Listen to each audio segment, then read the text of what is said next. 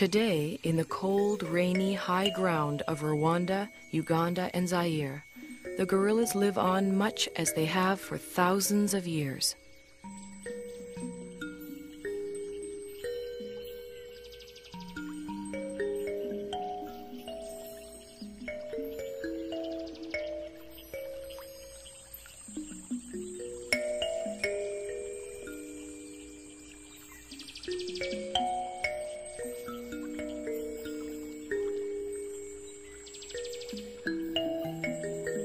Only now their mountain home is tiny and isolated, pressed in on all sides by people and farmland.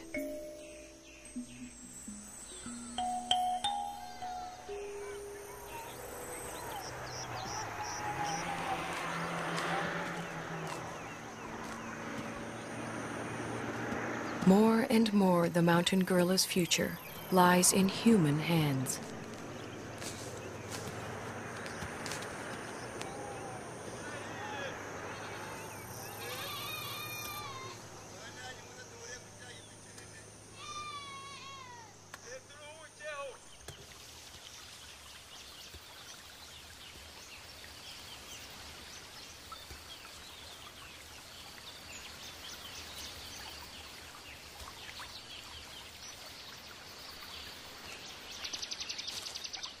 American field biologist George Schaller was the first person to study mountain gorilla behavior.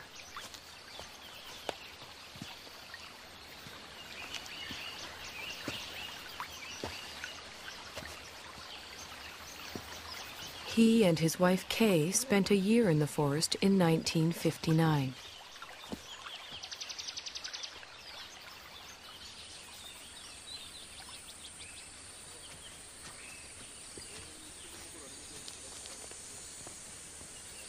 A number of other scientists have followed.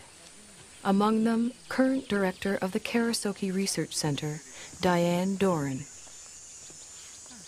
Hi. Hi. You made it. Good to see you. Hi. Hi, nice to see you. You made it just in time. The patrol's going out, and I was going out to see gorillas with Virunga. Would you like to come along? Wonderful. Great. Okay. Tugende. Tugende Guiza.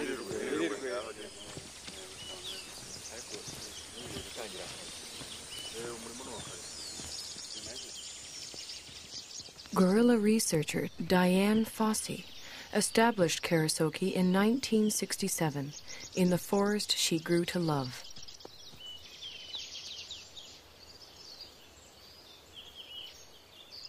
For Schaller, too, the forest became an enchanted place.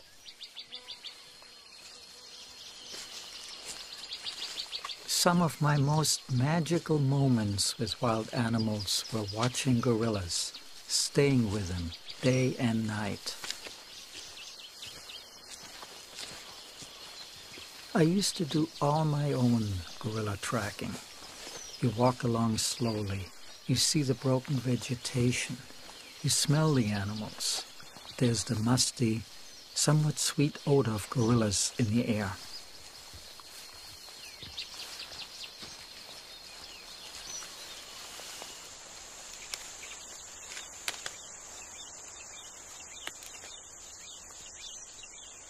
When you follow them hour after hour, you adapt to their rhythm of doing things.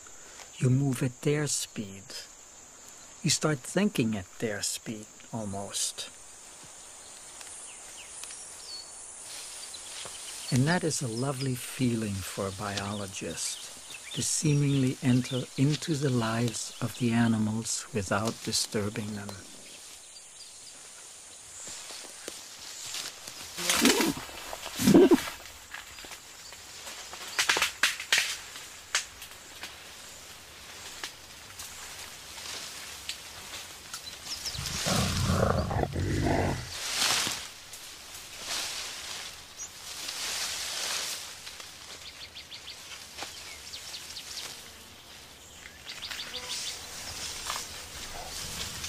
When approaching the animals, scientists try not to be too quiet. Mountain gorillas like to know when people are near.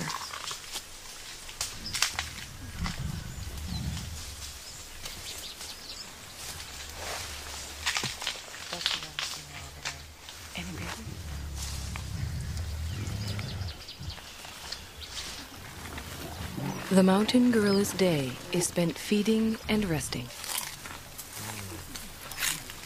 Feeding and resting and feeding some more.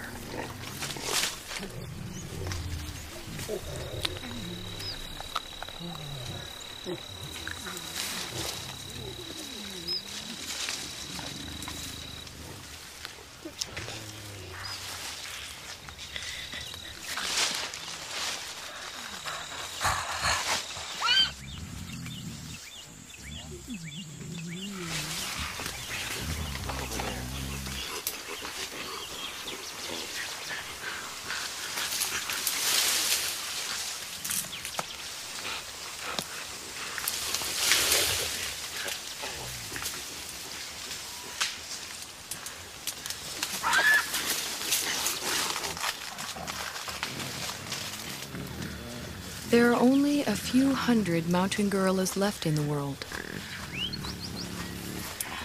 Most live as part of a family. The father and protector of this family is the male silverback, Umagumi. He acts as a magnet for the group. The females gather around him. Their infants and offspring gather around them.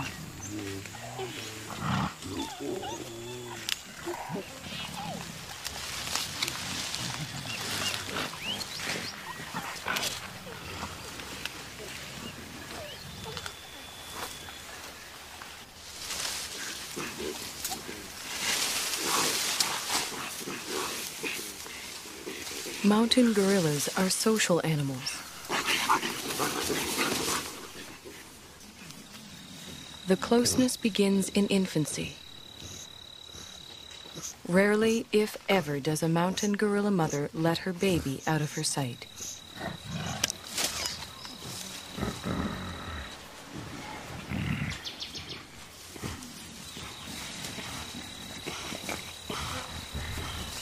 The baby, for his part, likes nothing better than to make contact with the other members of the group.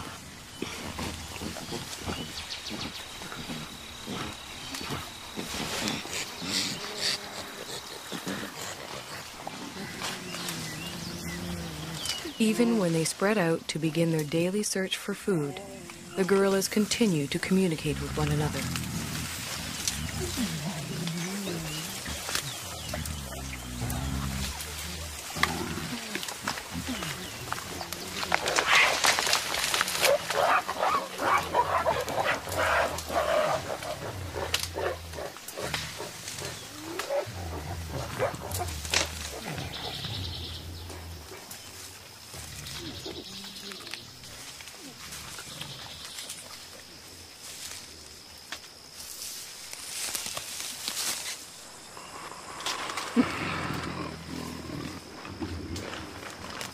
While the adults devote most of their waking hours to foraging for food, the youngsters devote most of theirs to play.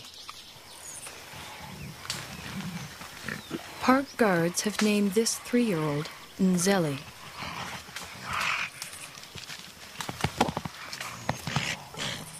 They call his friend Imvura.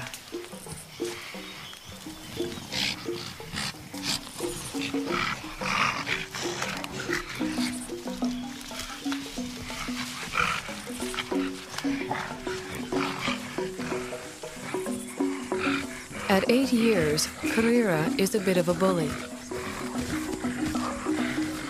Mashushwe is only 4.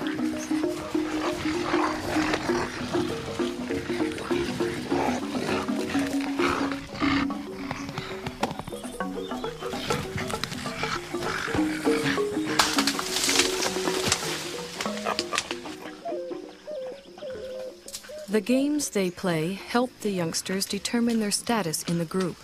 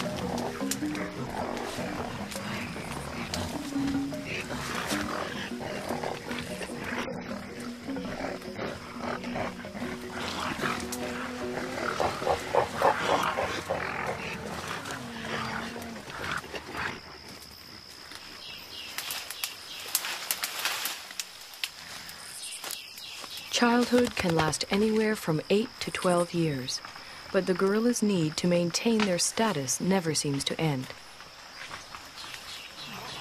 Any opportunity to reinforce the hierarchy is seized upon.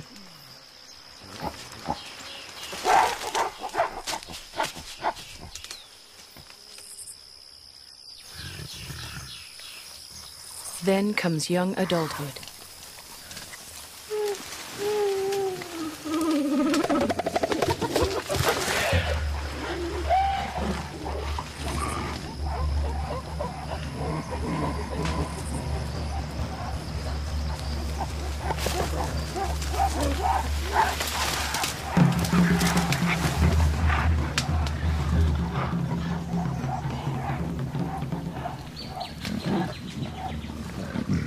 At 13, Ntwari has the beginnings of a silverback and his first real sense of the power that comes along with it. He also has a dedicated young male follower.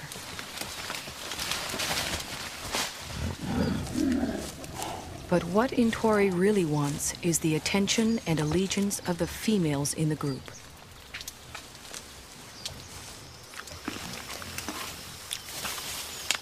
Umugumi doesn't seem too threatened by Ntwari's advances towards the females.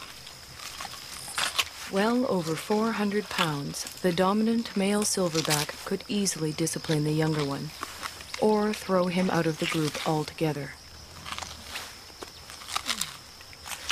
For now, Umugumi seems content to focus on the local vegetation, of which he eats some 50 pounds a day.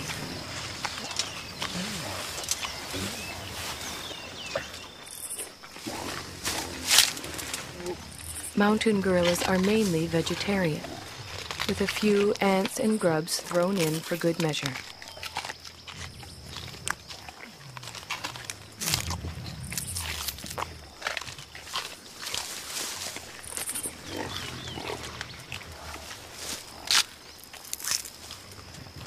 Their staple diet includes a bitter, stinging mixture of thistles, nettles, goosegrass, bamboo, and wild celery.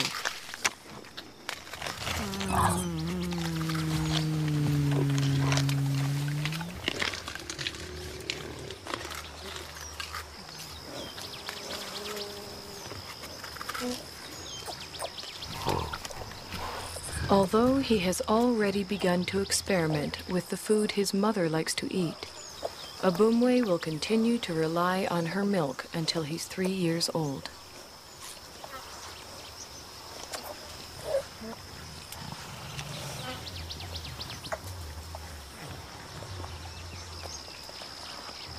By the time he's 4, Abumwe will be strong enough to forage on his own.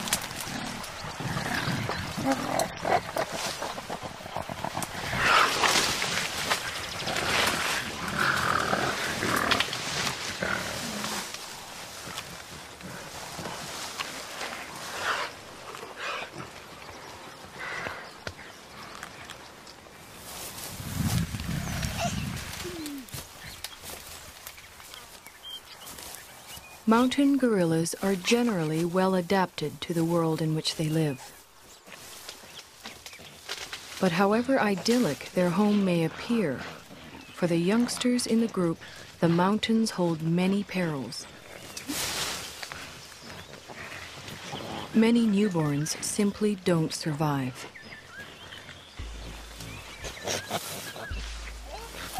Mbele gave birth 2 days ago. It will be several months before she can even let go of her baby, much less let him out of her sight.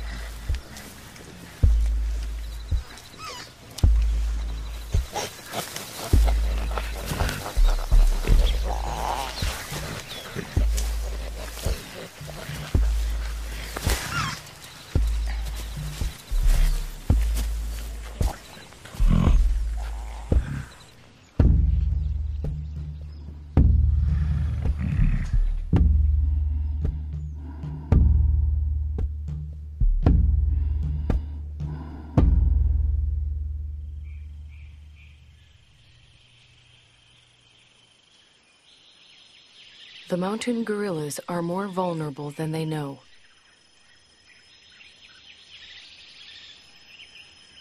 Their ancestral home is much smaller than it once was.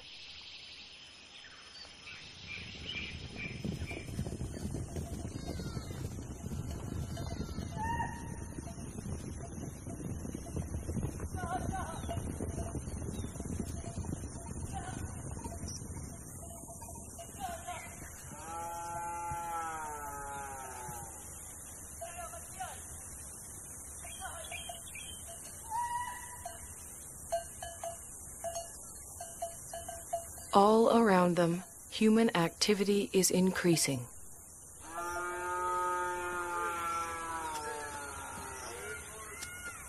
Yet the mountain gorillas continue to live and move in ways familiar to them for generations.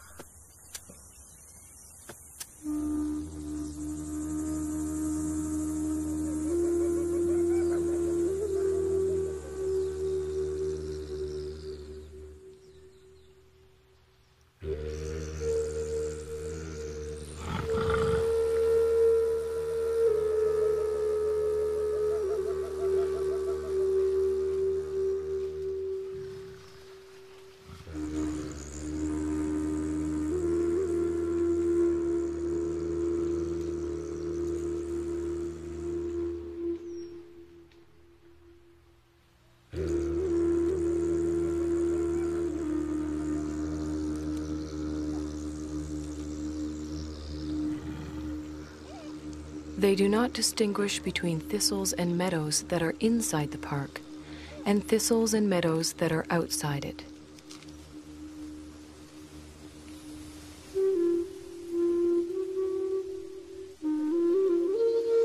They simply go where their never-ending search for food takes them. Only now they find others there.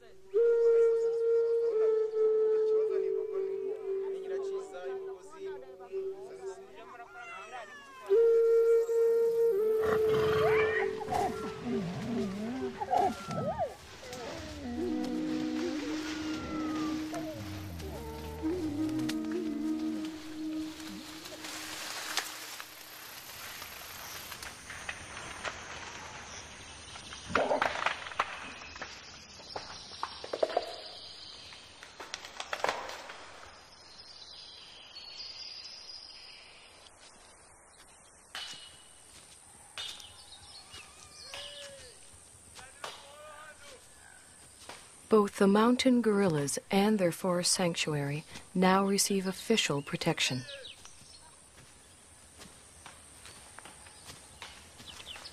Park guards and anti-poaching patrols go to the forest every day.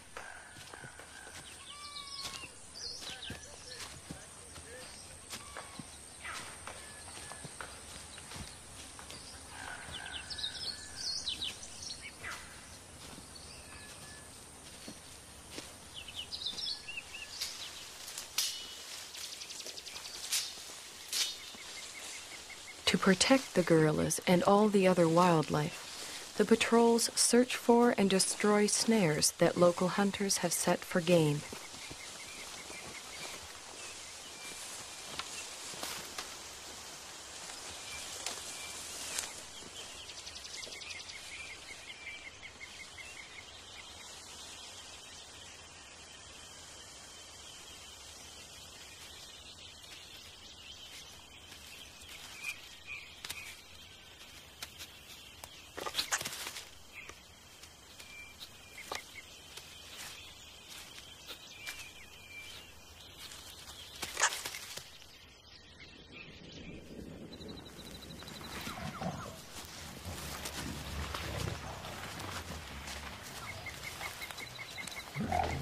The guards search the forest, checking on the gorillas' whereabouts and welfare.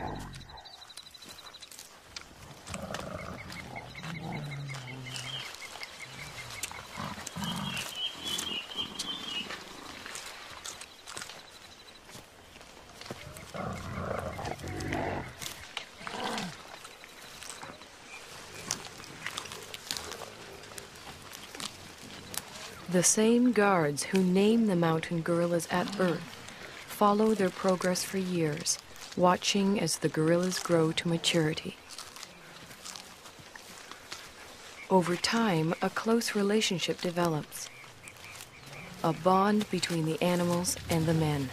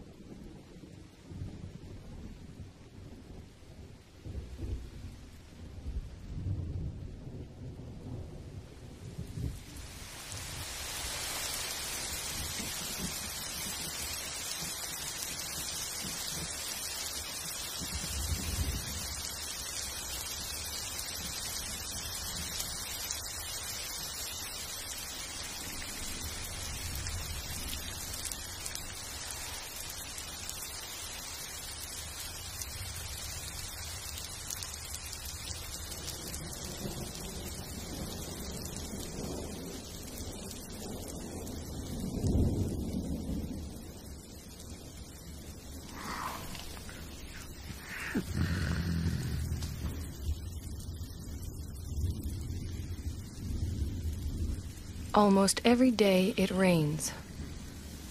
The mountain gorillas don't seem to like it.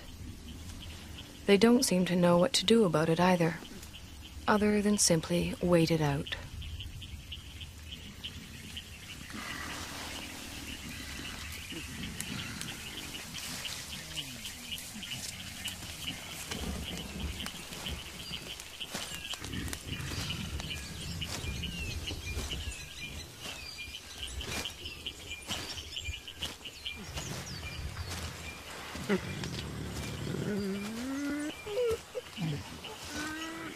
At least the rain provides them with a rich supply of food.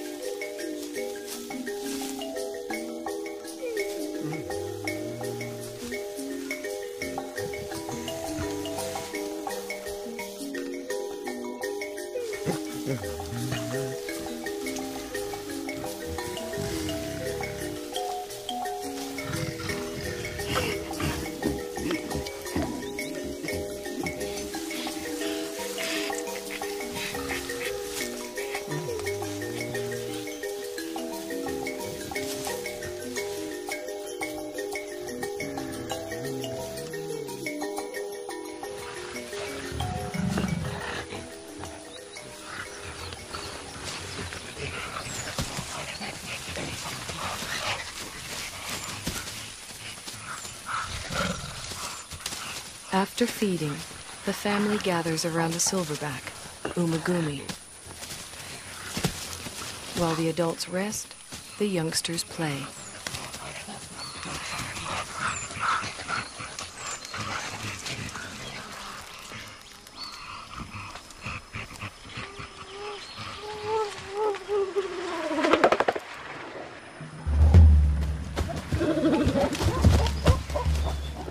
For the group's leading young adult male, it's become much more than play.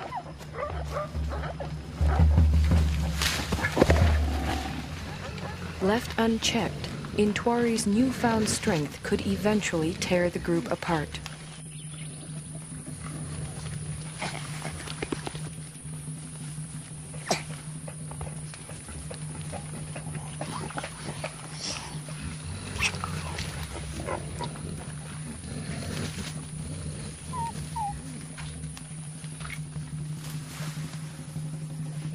The threat Intwari represents puts females such as Poppy on edge.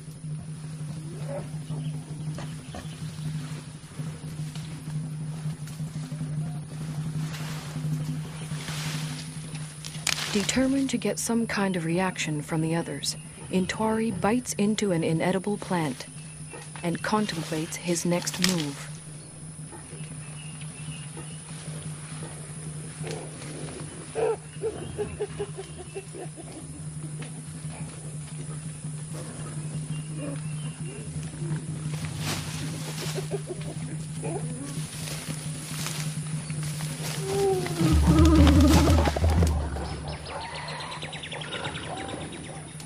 This time, even Umagumi seems uneasy.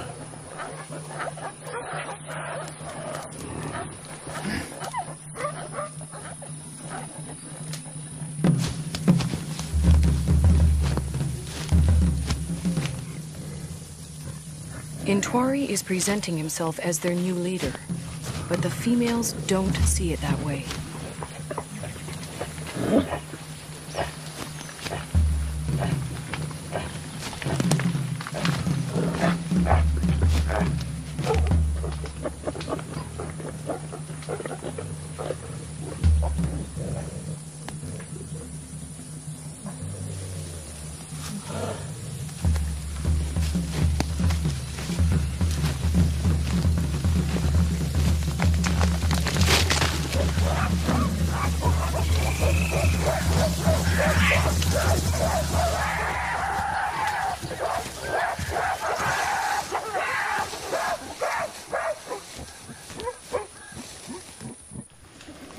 Having forced Intwari out, the group moves on.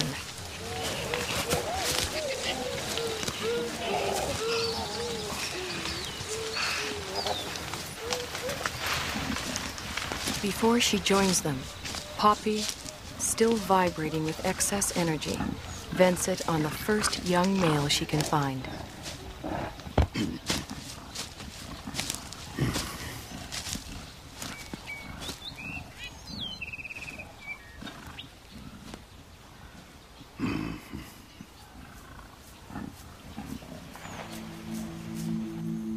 To be pushed out for good seems harsh, but what Intwari really needs now is time and space to mature, to the point where he too can have a family of his own.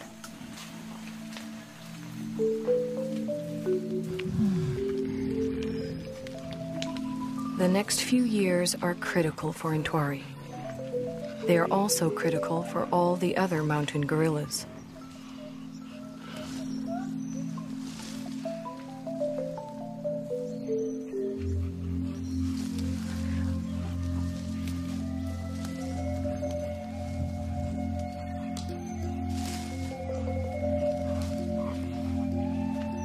Whether the outside world will allow Ntwari and the others the time and space they need is an open question.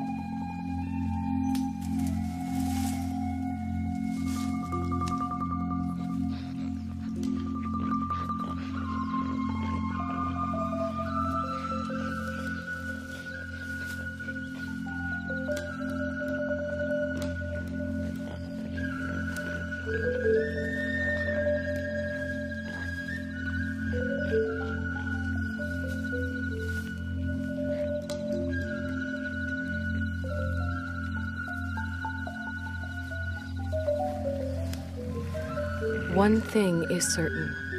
If the mountain gorillas are to survive, we will have to protect them and their forest home forever.